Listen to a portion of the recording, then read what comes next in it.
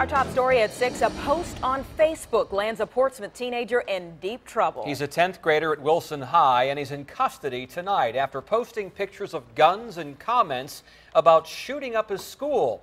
10 on your side's Ava Hurdle was there when school let out. She has reaction to this threat taken pretty seriously, Ava.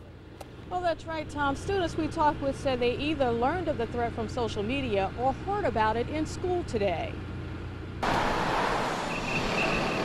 Police kept watch as students left for the day. This after it was discovered Tuesday that a 16-year-old sophomore posted, quote, comments alluding to shooting up the school with pictures of guns on Facebook. I didn't really think it was real.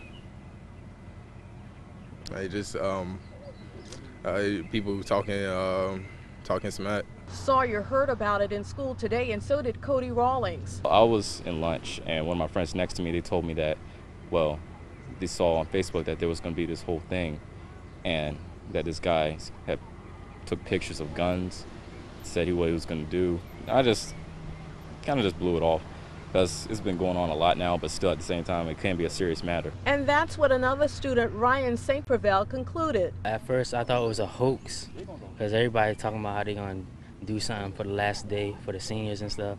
So I thought it was a joke and everything, but I seen a lot of people commenting on Facebook about it. And I was like, this might be a little serious because something like this happened some years earlier. Police say there was no evidence of any guns taken to or near the school, and there was never any lockdown. Now that teen is held in detention tonight for threatening bodily harm. He faces school disciplinary action as well. We're live in Portsmouth. Ava Hurdle, 10 on your side. And to add, the teen will be held in the Chesapeake Detention Center until his hearing. We have more on this arrest and on a previous story on a series of threats and its effects on students in another district right now on Wavy.com.